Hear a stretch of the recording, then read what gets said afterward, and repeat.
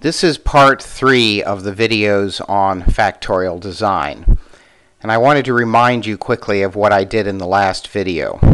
I started with the very simplest design, a one-factor design that takes on two levels, -1 and +1. I showed you how you repeat that design to get replicates. In this particular case, we had 4 replicates, I believe. And then I showed you how to randomize before you actually collected your data, and then finally how to use regression in order to estimate the analysis of variance. We then went on to the next most complicated example, and I showed you how you get the design for the 2 to the 2 factorial design by repeating the design for the one factor twice. So you repeat it right here and then again. And then for the first time you repeat it, you set the second factor at the low level twice, and then you set the second factor at the high level twice. And this matrix then determines what your settings are of the levels for the 2 factors. Then I showed you how you repeat this design in order to get replicates. We then randomized the design. We got Y data, and then we estimated the design by using regression. The only new thing here is that we now have this idea of an interaction term, and the interaction term is gotten by the product of F1 and F2. So you'll notice that there's F1 times F2 is the last column over here. That product is not used in any way to set the levels of the factors for collecting the data, but it's necessary in order to estimate the interaction. And again, we estimated this by just using regular regression. So now that you know how to go from a design to replicates and then randomized and estimate with regression, what I'm going to show you in this video is how to create these experimental designs. So I'm going to repeat what I started with last time just very quickly. The first one is going to be a 2 to the 1 factorial design. And it, of course, has only one factor. And that factor is going to take on the levels -1 and 1. Okay, the next design that we have is going to be a 2 to the 2 factorial design. So this is on 2 factors at 2 levels. And it has 2 factors, F1 and F2. And I create this design from the last one by selecting the last design and then repeating it. And I run this entire first design with the new factor that I'm adding set to the low levels. So then I repeat the design again, and I run this design with the new factor set at the high levels. So here I have the 2 to the 2 factorial design. So it is this design that's going to dictate what the settings are for the 2 factors when I actually run the experiment. So moving on, we need next a 2 to the 3 factorial design.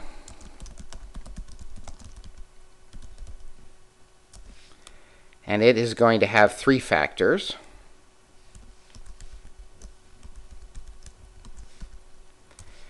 And once again, I get this design by selecting the 2 to the 2 factorial design, the previous design, and pasting it in.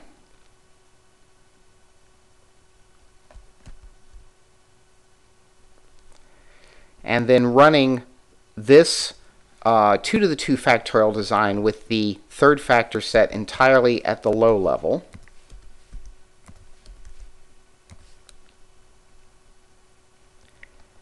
And then I need to repeat the previous design again. And I run it now with the new factor set at the high level.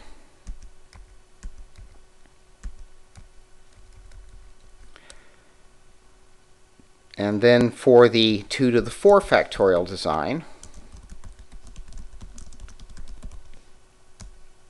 I repeat this process. I'm going to copy the previous design.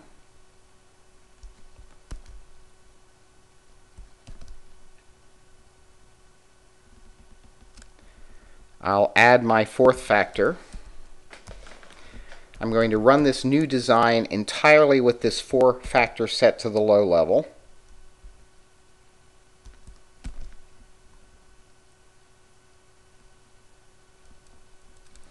I'm then going to copy the previous design again and paste it below, and then run the design again with the new factor set at the high level.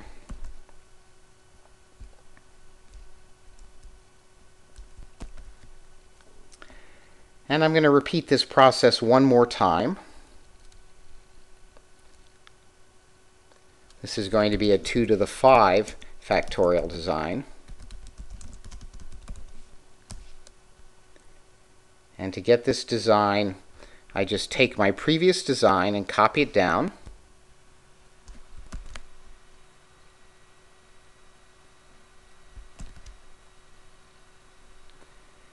And then I add my 5th factor. And I run the design entirely at the low level.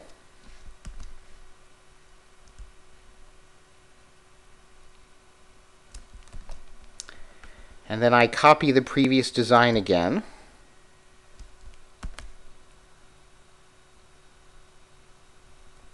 And paste it in.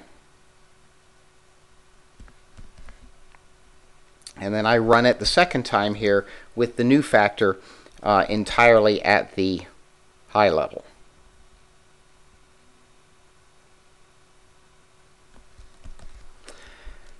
Okay, now I'm going to go ahead and stop here, but the process is clear. You could go on creating 2 to the 6 factorial designs and so on. And furthermore, now from the previous video, you know how to create replicates. Now, I'm not sure I've said this before, but in what we're doing, it's very important that we have balanced designs. And in balanced designs, we have the same number of replicates for each unique combination of the factors, the factor levels. So if I needed replicates of this 2 to the 5th factorial design, if I needed 3 replicates, I would have to take this design and copy it 3 times, and then randomize it, and then collect data at the settings, just like I showed you how to do in the previous video. So what I have shown you how is to do is to create these designs. It's a very simple process. It's not very difficult to create designs with really quite a large number of factors. The numbers, the plus and minus ones that I have in this file at this point, are the ones that determine whether the settings are high and low for the factors. What I've left out at this point are the additional columns that we were going to need in a regression in order to estimate all of the interactions. So I'm now going to go back and put these in. So firstly, let me box the design that we have. So I'm starting with the 2 to the 2 factorial design. So 2 levels and 2 factors. And now I'm going to add the interaction. There's only one interaction in this particular case. It's F1 by F2. And it is just the product of the first factor times the second factor.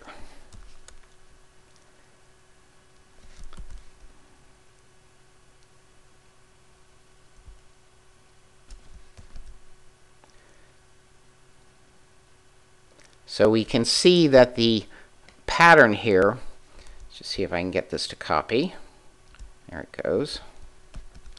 The pattern here for the interaction term between F1 and F2 is a +1, 2 -1s, and then a +1. And again, the numbers in this interaction column are not ones that are determining the settings when we actually do the experiment. Now for the 2 to the 3 factorial design, let me box the numbers that do determine what the settings are. But now I'm going to have 3 two-way interactions. So F1 times F2, then F1 times F3, and finally F2 times F3.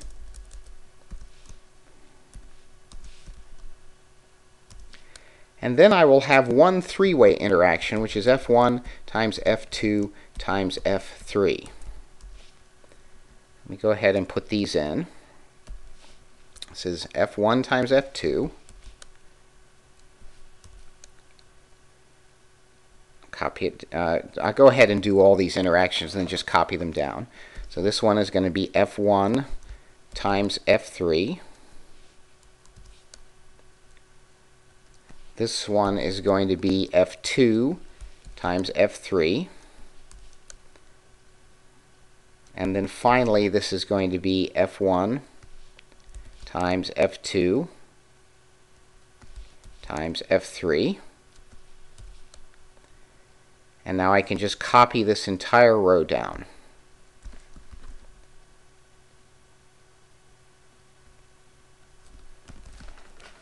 To get the columns necessary to estimate the two-way interactions and then the three-way interactions. Now you can always figure out how many interactions you're going to have by using that P choose X formula that I gave you in the slide. So you can go back and review that. But Excel has a corresponding function called combine, B-I-N. And if I want to know the number of two-way interactions that I'm going to have when I have four things, it's going to be the total number of factors. I'm sorry, we have three factors in this case. So it's the total number of two-way interactions when I have three factors. So it's going to be combine 3, and I choose out of that 2, and you'll see that this will show me that there are 3 two-way interactions.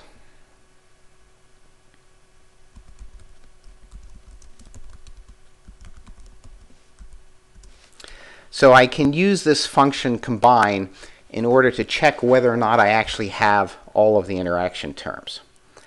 So the last one that I'm going to do here with you watching is going to be for the 2 to the 4 factorial design.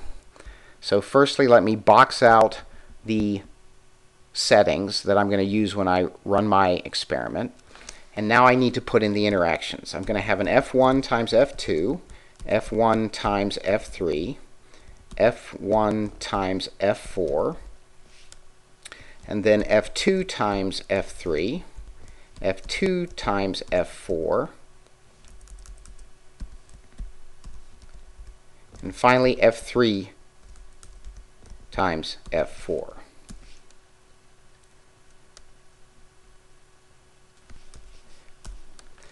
So let me just check that there are 6 two-way interactions in a experiment with 4 factors. So combine. I now have 4 factors. I'm choosing 2 at a time, and it tells me there are 6 two-way interactions.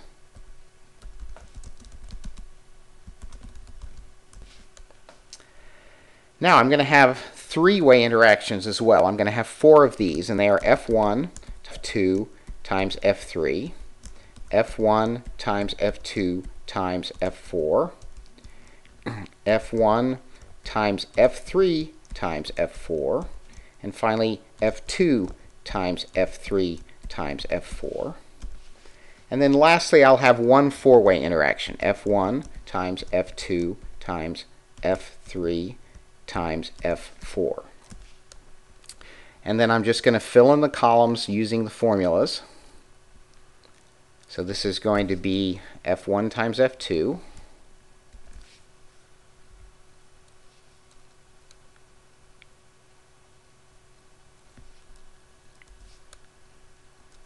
this is going to be F1 times F3,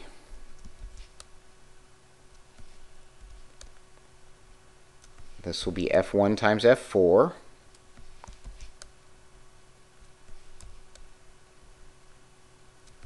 then F2 times F3,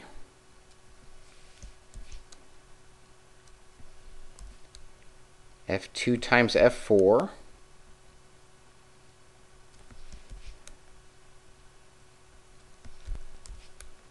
and finally for the 2-way interactions it will be F3 times F4. Now I need to get my 4 3-way interactions.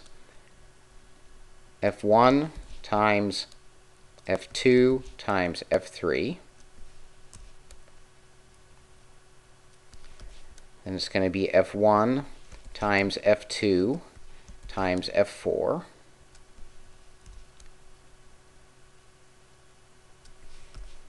Then it's going to be f1 times f3 times f4.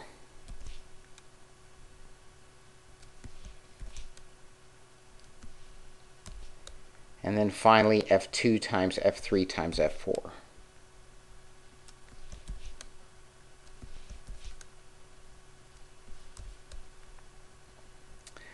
And then last but not least, I can do the four-way interaction, which is going to be f1 times f2 times f3 times f4. Now if I just take this entire row that I've created and copy it down through the design, I will have all of the columns that I need to use in the regression to estimate the various interactions. I'm going to go ahead and do the very last one, which is the 2 to the 5 factorial. But since there are a lot of two-way and three-way interactions and so on, I'm going to pause the recording until this is complete. So I've now completed the 2 to the 5 factorial design. Once again, it's only the values for the first 5 factors that show what the settings are going to be for the experiment. All of the other columns that I've appended to the right-hand side of this design are needed in order to estimate the two-way, three-way, and four-way and five-way interaction using regression. So there are 10 two-way interactions, and so I've enumerated those, and I've checked the number by using the combine function. So it's the number of ways of picking 2 things out of 5, and there are 10. There are then going to be 10 three-way interactions, and I've listed those out. There are 5 four-way interactions, and those are listed out. And then finally there is 1 5-way interaction. I've put in the formulas for the interactions, which are just the product of the corresponding columns in the design, and copied that down. So in the 2 to the 5 factorial design, there are 32 unique settings of the levels of the 5 factors. Okay, this then concludes the videos on the factorial designs. I've now shown you how to create these designs. If you wanted to run a 2 to the 5 factorial designs with some number of replicates, you know that you take this design matrix and you copy it the number of times needed for the number of replicates, and that you would then randomize the order of the settings and then collect your data, and you could then estimate the main effects and the interactions by regressing the data onto the matrix which I have just created in front of you.